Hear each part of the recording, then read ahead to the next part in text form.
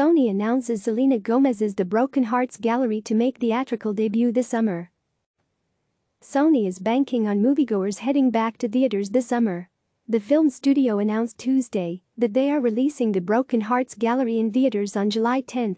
This is the first major theatrical release from the studio in the wake of the coronavirus pandemic.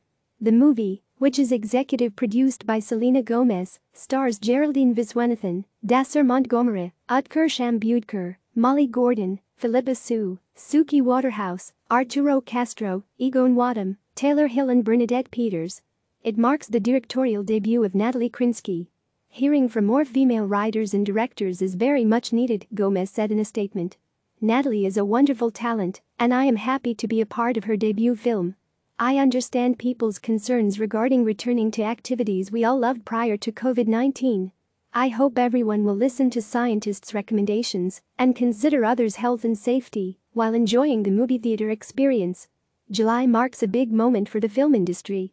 Some of the most anticipated films of the year, including Disney's live-action Mulan, Warner Bros.' Tenet and Russell Crowe's Unhinged, will all hit theaters.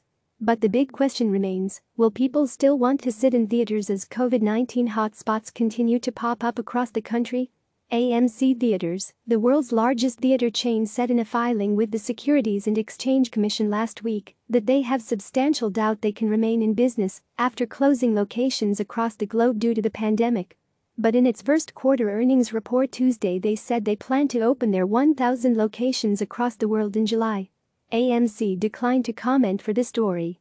Related, at these movie theaters, the shows have gone on despite the coronavirus pandemic. The chairman of Sony's motion picture group, Tom Rothman, told CNN in a recent interview that he remains optimistic.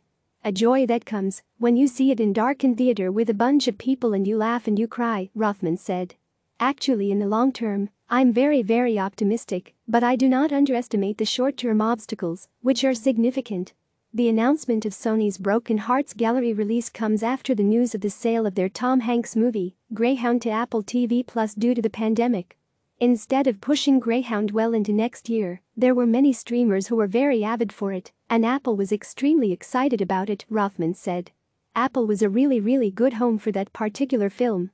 In the case of Greyhound, making a deal with Apple made sense, but that is not our overall business. Some film distributors are pivoting in the midst of the pandemic. Barry Mayerowitz, the president of film distributor Quiver, said he and his team made the decision to switch up their strategy when it came to the release of their Kevin James thriller, Becky, by securing over 40 drive-in theaters across the country, along with streaming and on-demand. We feel like we're giving consumers and the audience the best of both worlds as they can, he said.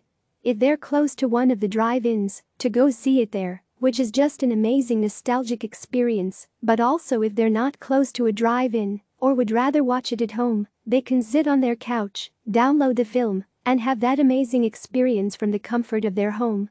But Rothman is adamant that the future of moviegoing in the traditional sense will be back.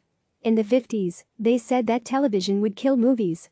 And then in the 70s, that VHS would kill movies. And then in the 80s, that the 300-channel cable television would kill movies. And now they stated that streaming would come and kill movies, he said.